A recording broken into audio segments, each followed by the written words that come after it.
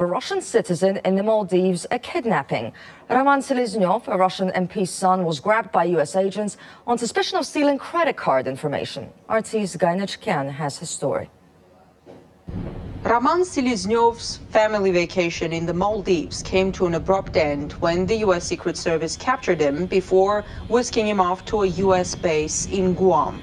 The U.S., however, had little to say about the circumstances of his arrest. There were accusations made. It's a Department of Justice case. Certainly there was no kidnapping involved.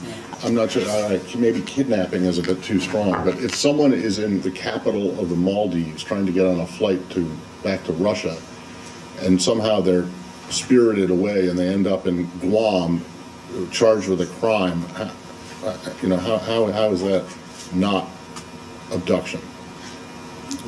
I'm just not going to have much more on this case to offer, Matt. Moscow says Seleznev's detention is a kidnapping. Seleznev's father, who is a Russian State Duma deputy, believes it could be a scheme to trade his son for Edward Snowden, but lawyers are doubtful. Mr. Snowden has been granted asylum status in Russia. I don't know that the U.S. would engage, nor do I believe really that Russia would engage in any sort of an exchange for those two particular individuals. There's no extradition treaty between Russia and the U.S.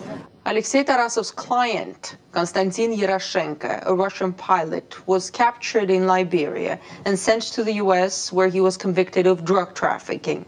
Thailand allowed the U.S. to take hold of Viktor But, the Russian arms dealer.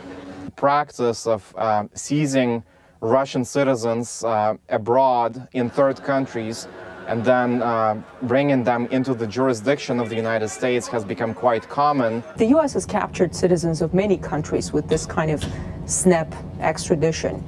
Extraordinary renditions have been common practice since 9/11, and detainees' rights have repeatedly been violated.